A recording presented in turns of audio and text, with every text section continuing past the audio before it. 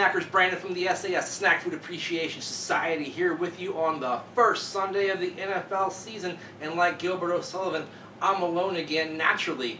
Well, Alex turned 30 today, Saturday. You're seeing this on Sunday. And so he couldn't make it. And the heel Will Mahoney, he steadfastly refused to review what is part 2 of our fall preview for 2014, the Oreo caramel apple flavored cookies. That's right, they've done it again. With all the different flavors that they've had in the past several months to 2 years or so, they've come up with one more flavor to throw at you, and that is caramel apple. Will was pretty incensed last time when we reviewed the limeade Oreos. While not bad cookies, a kind of dumb idea, but caramel apple is a little bit better, especially around this time of year when you start to see caramel apples pop up at the store and when people make them for their Halloween parties and things like that. Not to be confused by the or with the red candy apple, like the candy apple M&Ms that we reviewed last week. Anyway, limited edition caramel apple flavor cream sandwich cookies. Doesn't say anything else special about these on here. If you look at this thing, you see that it's got the green and the brown to symbolize the green apple and the caramel apple, or the caramel on the caramel apple. Now, for the brown, I wonder why almost all caramel apples are always green and almost all candy apples are almost red. That's strange. Never thought about that. Maybe it's something to do with the flavor profile of green apples being a little more sour and it works off with the caramel a little bit better. I don't know. I'm just trying to distract myself from the fact that I don't usually open these things very well, but I got it right this time. Alright, we've got 3 rows of cookies. They all seem to be pretty well full, unlike a couple of times in the past. As you can see, they are split up into the 2 colors. You've got green and you got brown pretty much right down the middle, as it seems from the sides.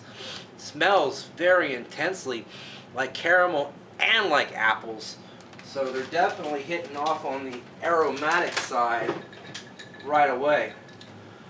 Wow, that is strong. I have just put it down and it's kind of closed the lid, but it's still wafting up at me, man. Lots of apple goodness, lots of caramel sweetness.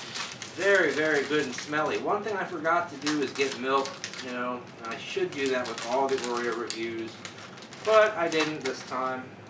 So they're on the golden Oreo cookie, because I think that might taste kind of funky if they did it on the chocolate. Opening it up, you will see that that's kind of interesting.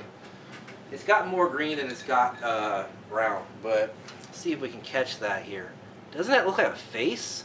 It's got the brown on the top there, and it's got the green. I mean, it's got the smile inside the green. Is that the Incredible Hulk? Is that Oscar the Grouch? Who is that? He doesn't have eyes, whoever he is, so that's kind of weird. Alright. Fuse this bad boy back together. Let's see what we got. I'm biting right down the middle, by the way. Wow. Mmm.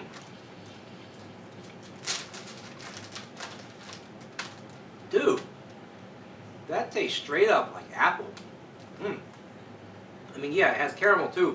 It tastes like a caramel apple, but what I mean is, it doesn't really taste like a apple Jolly Rancher or some crap like that. It tastes like I just took a bite out of a crisp, juicy apple covered in caramel. Now, the apple does dominate the caramel a little bit, and you get the apple almost right away when you bite it down the middle like that, rather than sort of getting the caramel first and then the apple. It almost is in reverse in that aspect. So that's a little odd. But other than that, it pretty much replicates the flavor of a caramel apple right off the bat, even with the cookie on there. The cookie almost just becomes supporting cast at this point. And man, this is a tasty cookie. I like it a lot. I can't hate on this. I'm giving it 7/8 of a thumbs up. Fan-freaking-tastic. Man, I might have to run out and get me some more of these before they go away, because I want to eat more of these cookies without a doubt. Now let me go ahead and just taste some of the green here by itself. Yeah, man, that's appley, dude. And some of the brown by itself. That didn't sound right. I still taste the apple in the brown, but I don't taste the brown in the apple, so to speak, or the caramel in the apple. Anyway, you'll have to forgive me, I'm a bit tired. But yeah, 7/8 thumbs up on these bad boys. Definitely recommend them. Definitely, as my boy Eric says, endorse them. All of the above. Hope your team wins today on the first Sunday of the NFL. Hope my team wins too. And I'll tell you one thing, I ain't calling crackers crackers no more, if you get what I'm saying.